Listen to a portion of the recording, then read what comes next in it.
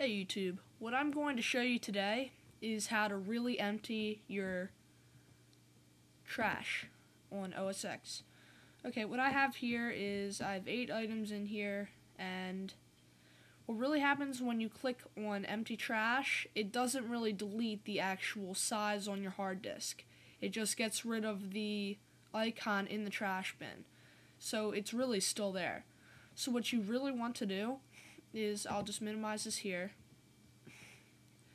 open up terminal, and then type in sudo or sudo space rm space dash capital R, and then make sure to add a space at the end of that. And then what you do is you bring up your trash and you do Apple A to highlight it all, and what you do is you drag this into the terminal window, and it'll show some lines showing where all the files are, and then after it's done showing up all the files, it'll pause for a while. You click enter or return, and it'll ask for your password. This won't show up as you're typing, so just remember to type it right.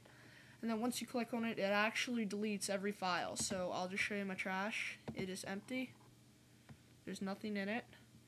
And we can come up here to my hard drive and check. I at first had 33.58 gigabytes, and now I have 33.61 gigabytes available. So it helped out a little. So I hope this was useful, and I will put that command on the description of the video. So I hope this was useful to you guys out there, and thank you for watching, and as always, please subscribe.